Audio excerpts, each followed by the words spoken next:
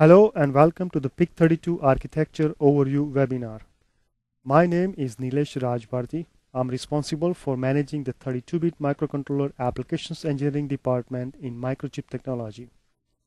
I joined Microchip in year 2000 and I have had opportunity to work with PIC18, PIC24 and most recently the 32-bit PIC microcontroller PIC32.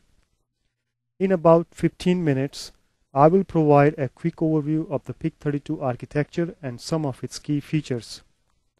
I will not focus on specific PIC32 devices, but instead provide you with architectural details that are common to all PIC32 devices. At the end of the presentation, I will provide you with references from which you can learn more specific about the device of your choice. Let's begin. As for the exact agenda, I will show you several block diagram views of the PIC32 architecture and discuss major features in somewhat more detail. Finally, I will provide you with some pointers to help you get more information. With that, let's begin with the high-level block diagram of the PIC32. This is a simplified view of the PIC32 chip. The PIC32 employs the M4K 32-bit core from MIPS Technologies. The M4K is a Howard architecture-based core. It contains separate instruction and data buses connected to the bus matrix. I will provide you with more information about M4K in the next slide. The core connects to the rest of the modules via bus matrix. The bus matrix is a high-speed switch. It establishes a point-to-point connection between modules. Modules such as the CPU core, USB and DMA connect to the SRAM, SPI, UART, etc. via the bus matrix and peripheral bus. The bus matrix runs at the same speed as the CPU, while the peripheral bus can be programmed to run at a different clock from the CPU. The exact bus clock is determined by the peripheral bridge setting. In this block diagram, notice that the PIC32 uses a 128-bit wide flash memory. Such a wide memory path is specifically designed to increase the instruction throughput and improve overall CPU performance. To further enhance the performance, the PIC32 employs a 128-bit prefetch cache module. This module can be programmed to look ahead and prefetch the next 128 bits of instructions and store them in an on-chip cache memory. This module is the reason why the PIC32 can continue to provide high performance even when the CPU is running faster than flash memory speed. Now let's review the block diagram one section at a time. We will begin with the core. Here is the inside of the M4K core. The M4K core uses a 5-stage execution pipeline. This means that each instruction is executed in 5 different stages. Once the pipeline is full, the M4K core executes one instruction per CPU clock.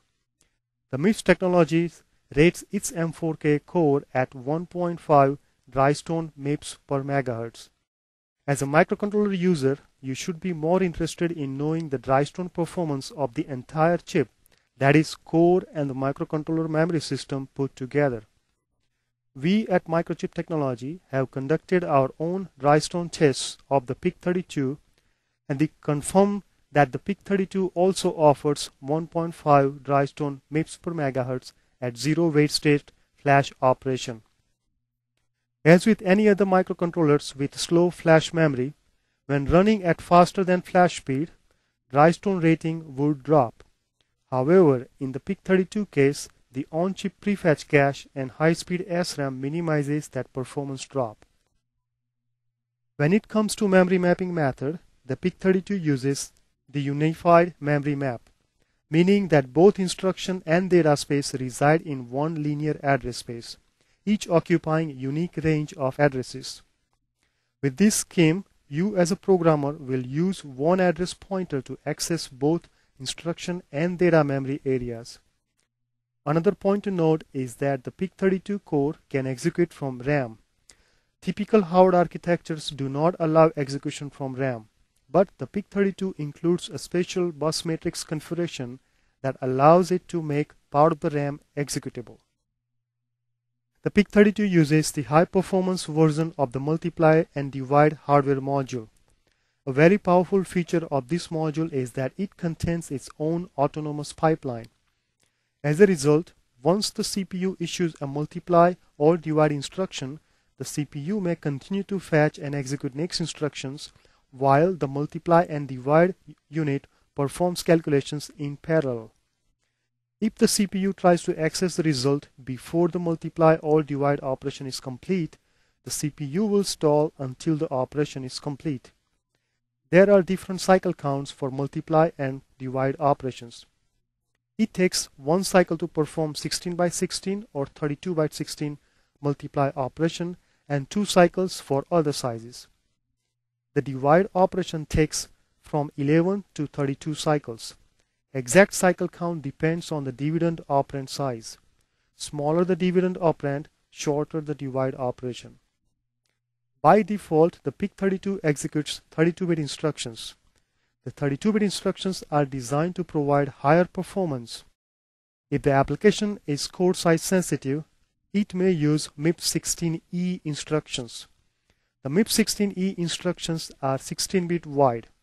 With the use of MIPS16E instructions, application can save up to 40% of code size compared to the 32-bit instructions. There will be a reduction in performance when using MIPS16E instructions. However, with the 128-bit wide prefetch cache, some applications may see no adverse impact. The PIC32 architecture uses a concept called busmaster modules.